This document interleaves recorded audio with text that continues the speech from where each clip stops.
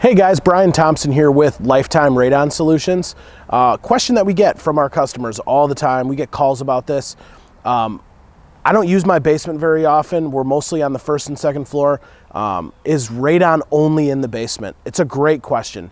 Radon is technically a little bit heavier molecule, so it does tend to consolidate and grow into higher concentrations in the basement, but radon can be everywhere in your house. The HVAC systems, in some cases, can distribute and blow the radon around the entire structure, so it really is important, even if you're not spending a ton of time in the basement, to consider testing that first and second floor.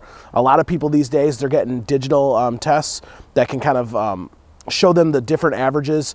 So we could, come out, we could test the basement, we could test the first floor, we could test the second floor, and give you that those different averages on what each of the floors are. So it's a really good question. It is not just in the basement, it can be everywhere in the structure. In fact, radon is everywhere around us. So keep that in mind when you guys are doing your radon testing, or when you're looking for a qualified contractor. I think it's something that's important to consider. Thanks, guys.